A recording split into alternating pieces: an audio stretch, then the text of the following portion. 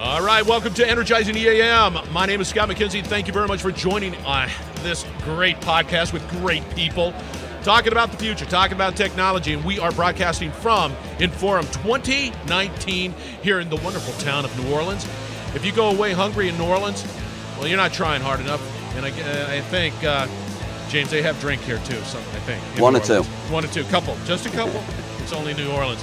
All right, we're going to have a great conversation with a gentleman by the name of James Toomey. He is the vice president at Infor, and I'm going to go down the road. He's going to explain sort of the whole hook and loop digital component associated with that. But anyway, stay tuned because we're going to have a great conversation about what he's doing at Infor. Yeah, there you go. That wore me out there, James. Keeping it sexy. Yeah. Darn right I am, man. All right, James, for the listeners out there, give us a little background on who you are, what you're an incredible professional about, and all that fun stuff. And by the way, we're not on video because we have Wi-Fi challenges here. We don't have Wi-Fi. All the demo guys don't have Wi-Fi challenges. I know, you came you're here just not in the in crowd. You know what I'm going to do after this interview. He's like, okay, get on my James. I got to go talk about the demo people. So anyway, background. All right, so I lead a digital consulting group at Infor. So what we've purposely done is staff that with very specific people who are not from enterprise level software. There's enough enterprise level software, ERP that we talked about earlier, EAM. We've got enough engineering consultants. So what I've done is build a team from people who have never worked in enterprise software. I started in advertising. I did a lot of digital transformation with innovation. I spent some time at Novartis, the big pharmaceutical company, and consulting where you can really bring technology, brand, equaling business value together. So with everyone else is looking at the technology, I'm looking at what is the business strategy and how can this technology move your brand vision, your business innovation. Okay. So as I look at what you're saying, so let's say I'm Acme Company. I've got an enterprise system. I'm looking at, I'm working with Infor EAM. I've got that embedded. I've invested a lot of time, energy, effort, and money to make that the best system I possibly can. Now you come in and what do you tell me? I come in and say, the reason you bought EAM is because you wanted to optimize your systems, your processes. Absolutely. It should be optimized. You should have everything, the data you want. So that's all about optimization. But you know what? In 2020, which is 99 days away, you need to think about transformation. You're looking at competitive advantage. You look at how you want to be the best employer. You're looking at what new business models. What can you do that nobody else has done with EAM?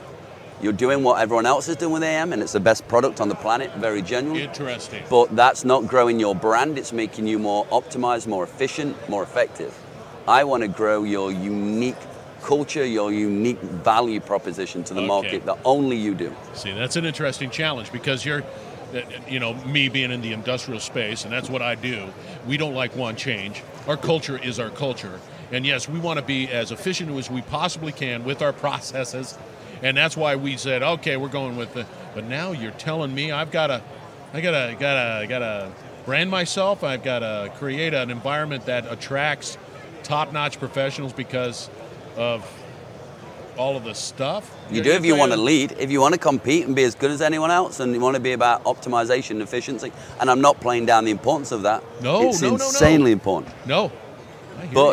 And you've seen this. I've got a new customer. I've got a CIO. We keep talking about more millennials, and it's 2020 next month or whatever it is. Millennials are the customer. They are the user. And optimization's not enough, man. They want transformation. It is so interesting because that has been a big subject for me personally, is because recognize these young individuals, these millennials we'll call them. I never, first off, I have a hard time spelling millennial. But secondly, I can never understand the date range. All I know is that they're young people becoming leaders. And millennials aren't your kids anymore, they're your boss. They are, and that's the point.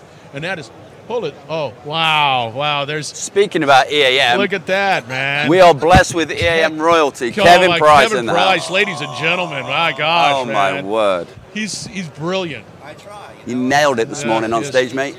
Genuinely, nailed it. Outstanding work. Yeah, he is royalty. Man, honestly, the best EAM person on the planet. That is no BS. Because I had a conversation with him.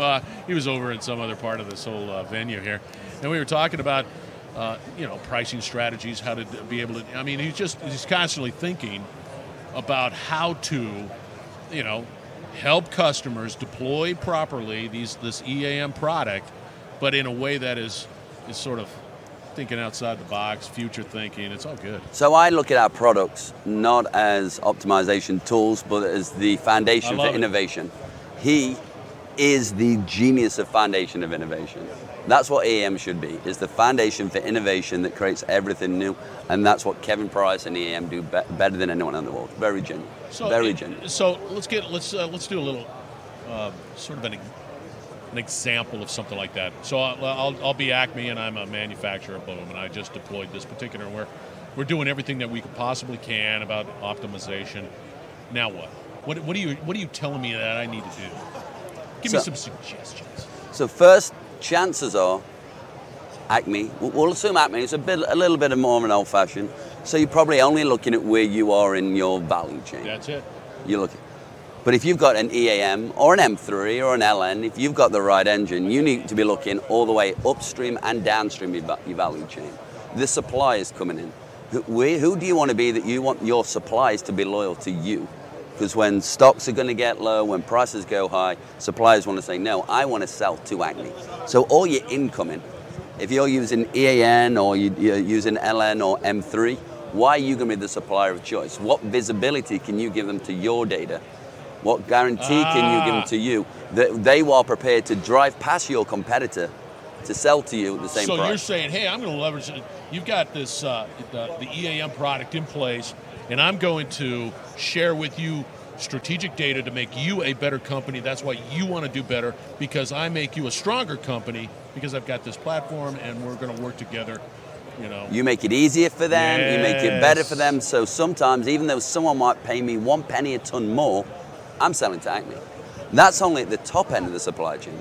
Your core productivity version, Yep. You've got that. That's what EAM does. That's what it is, man. It's just like, that's a no-brainer. But then what's coming out of that? You've got customers. More excitingly, you've got your customers' customers, and you've got your customers' customers' customers. What can you feed to them?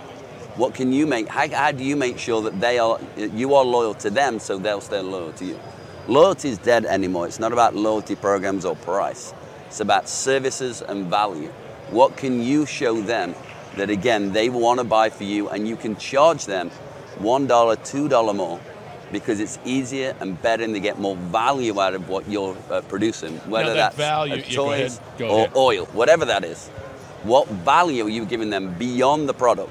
Product's not enough. It's got to be service. It's got to be insights and value. How long has that thinking been going on? Because it seems, my background, James, is the fact that requires a lot of education. That is something that if I have a conversation with my suppliers, hey, this is what I want to do, supplier X, and I want to be able to do something special for you. And we have this system in place. And this system is really good. We've invested a lot of time, energy, and effort. And boom, right here. And we want to be able to, what information do you need from us to be able to make you a better person, a better company? And so you have to have that conversation. 100%. And honestly, candidly, as the workforce is changing, that conversation becoming more easy and easy. People realize, well, everyone says, I'm so unique, I'm so different. I would never give you my data. Give us your data because we'll give you more value. No one cares about your data except to give you better value. That's what we want to do. So we've got to start opening up the kimono and showing it to our customers. But that's sort of counterculture in the industry world. But it's changing. It's like it has to, and that's the real. If you want to create the legacy, a true legacy for your business, for your employees, for your future, you're going to have to do it. It's all the way through that value chain right there. 6 or 7 years ago, if you'd have gone to financials or healthcare and said they'll be in the cloud, they'd have said not a chance. Way. It's here. 2020s is here. This idea, you've got to be in the cloud. You've got to have your data has to be working for you. Your data has to be a value multiplier for your business. At the moment, it's not. It's something that people look at and help them run their business. If you think about that totally different, how do you use your data as a value multiplier for your proposition, your business, and your revenue? It's a very different way. Now, is there some baseline? I mean, that is a case-by-case basis. 100%. You have to go in, you have to have that conversation with the Acme me, right, and saying, okay, you got data, and we're looking at that data, and you're collecting this. Can you go in and say, we think this has some really significant value to not only your suppliers, but maybe to the customers, and we want to be able to package it in such a way and deliver it in such a way. Do you want to work on that? I went in to an $8 billion paper and pulp manufacturer a couple of months ago, and they bought M3. We asked them who their suppliers were. They didn't know. We asked them who the customers were. They didn't know. They knew roughly the industry or whatever, but it was so transactional. It is. So what we did for the first time, we brought the business guys and the IT guys together, and we said this idea of how do we create value. And everyone looked, you guys don't know what you're doing, this is a commodity business. And it's been around since the Stone Age, and we've just always done it this way because it is the best. 30 executives, 30 executives in a room. What's the big problem? Well, it's about accuracy of delivering. Okay, so if we put a digital platform on this that allows you to tell your customer exactly within 2 hours of when these huge multi-ton rolls of paper will arrive, would a customer pay an extra $1 a ton? Unanimously, everyone raised their hand. Okay, what else? Well, if they could also easily trace it back, they'd pay a bit more for that. So you add all these services, all this value on top of this, and all of a sudden you've changed the entire business model of commodity. It's not driven by the market. The market will drive the general principles. It'll get you that price point. But and that's all it needs to be. Now, yeah. 100%. So the idea that people are prepared to pay more. We go in and we tell everyone, this is what we want to do. We want to assume that your customer calls your boss next week and says, we're not going to buy from them anymore. Why? Because we find it cheaper somewhere else. What would your customer have to say? No, you don't get it. It's not just about the cost. Yeah, here's the risk if we don't do that, man. We're going to be we don't get this. We don't get that. Right. We don't get this. It's not about the cost of the product. But that's a completely shift in thinking. It's huge. Much. But we talk about it's happening. This is why the millennials are coming in and they're open to us. Can you go into an environment that is not using an Infor product and have that conversation? It tends to be now. These are the conversations we're having with customers who aren't using this. They go in, and if we can't check off feature functions of your industry, it's a dead conversation. We're not the right product. But we are industry specific, so 90% of the time we've got the better feature function. And that's an IT person saying, yes, you can make us more efficient. But when we go in and say, okay, we're not going to talk about IT, we're not going to talk about the processes, we're going to talk about the value. So we're the guys that then bring in the business partners. And IT groups love this. We've got IT people who have been wanting to speak to the business for years. But then business people who said, no, you go and keep the infrastructure going. It's no longer a case. IT is the business differentiator. It's the part of the value proposition that we build services around the product we sell, and that's all through technology. And I love what you're saying. I mean, it is truly brilliant, but it's not a negative but. No, it's truly a blue ocean opportunity because you've got to educate. And in fact, you could say, why don't we just do this? Just this. We could do this, which is a whole bunch, or we could let's just try this and just prove it. 100%. And that is still a core part of the business. That IT people want to modernize their backend, but that's it. I just need to do it. And candidly, I have to tell our sales reps all the time, guys, you don't want me in this company's not ready for that. Now, once they have modernized, or there's a new CIO in, or then they realized, okay, now I'm running more efficiently. I've got a bunch of people I don't know what to do with. I've got all this better data, then that's the right time. Digital transformation is like the cloud. It is inevitable. Some people are going to go there sooner than later, and if they're not ready, they're not ready. But here's the funny thing about that digital transformation. I always have this conversation is like, you need to be engaged now, because the speed at which this is happening, if you decide that you want to get involved a year later, or 2 years later, and you say, okay, uncle, I'm all engaged now, you have lost a tremendous amount of insight, knowledge, and you're behind the 8 ball. It's like, come on, just do it. Just get it. There was a quote on stage I saw the other day around what Walmart did. Walmart, the biggest store and the biggest employer on the planet. They say we just should have started it 5 years ago. Yeah. But that's true now of every industry. It's not about retail or transportation. No. I roll my eyes when people say, I want to be the next Uber, and it's not that complicated. It's not that dramatic. Just start adding value above the product. You can't think. When we do these intense 2-day workshops, 2 day, and the goal is that you can't make a single penny from your product. You've only got to make it from the value. Who can argue that we should be in the value proposition of value versus product? But here's the no risk component. So let's say you go in there. I got the value of the product right there. It's 25 cents, and if I can't through this workshop, and I'm not playing around with that, create a little bit more value through, data, whatever it might be, you win. It's a no-brainer. You win. It's an absolute no-brainer. Yeah. If you're only thinking about the functionality and the efficiency of these products, everyone's paying too much for these products. They need to be more than efficient, more than optimization. It's also about transformation. And sometimes that's a very small transformation. It might be workforce scheduling. You might find that you're not keeping you've got this amazing EAM product, it's making everything efficiency, but you've got this younger generation that they don't want to work 9 to 5. So we just have to give them flexible scheduling. That is not groundbreaking, but it's something different that you do. And what does that mean? So we get to know who are your employees, what's important to them, and that's it. And then be able to create that and what you're doing is you're creating a new culture, one that's a little bit more adaptable to my preferences, and which, from a psychological point of view, I'm maybe more engaged, I'm happier with my, whatever it is, and I'm more productive in a sense. I'm spending 2 days with maybe the most prestigious health hospital system on the planet in 3 weeks. And it's all about how do we think about flexibility of scheduling for our physicians. What you're trying to do is remove some friction. You're just trying to just remove any resistance. Just 100%. That's it.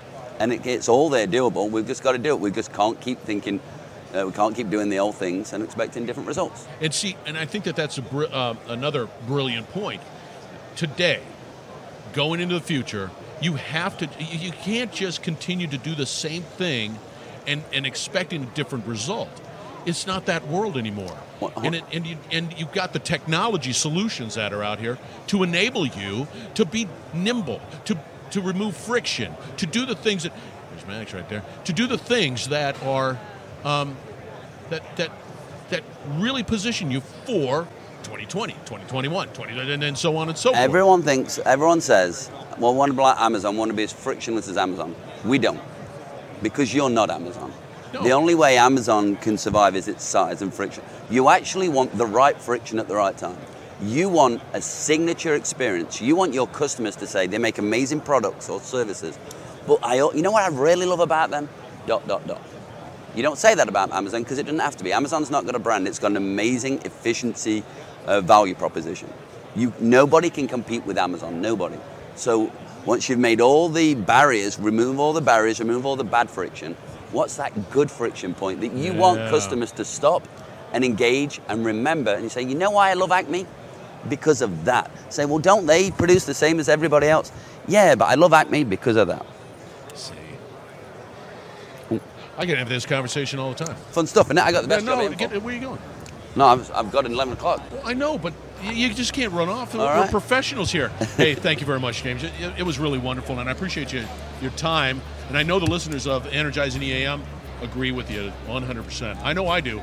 You've got a fan on this side. I love it. Look, this is the 2020s are 99 days away, and it's a high energy decade. Everything changes.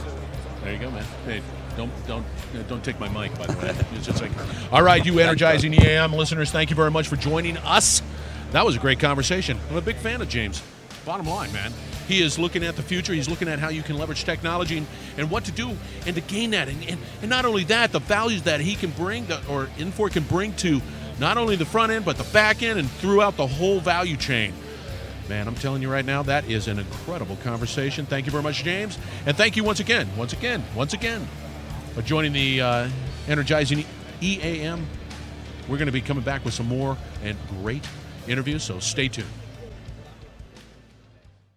You're listening to the Industrial Talk Podcast Network.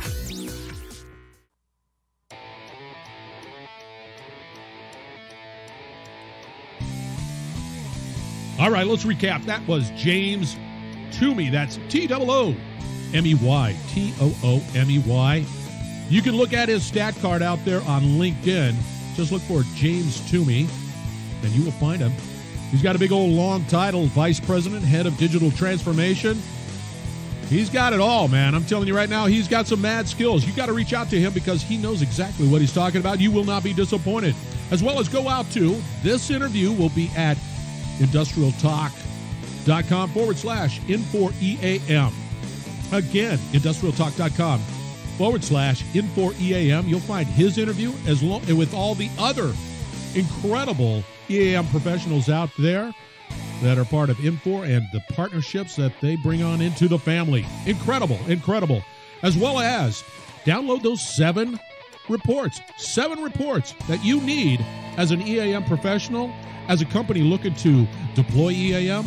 Those are the reports that you need. As well as 1 month free access to Industrial Talk or the Industrial Academy. It's all out there. You just need to go to industrialtalk.com/Infor-EAM. Get everything. I've removed all of the friction. Just get it. It's easy peasy.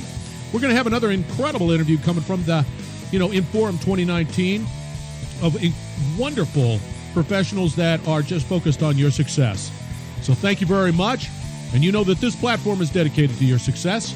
So be safe, be bold, dare greatly, change the world. That's what we're all about here at Energizing EAM. Thank you very much for joining, and we'll be right back with another great interview. So stay tuned.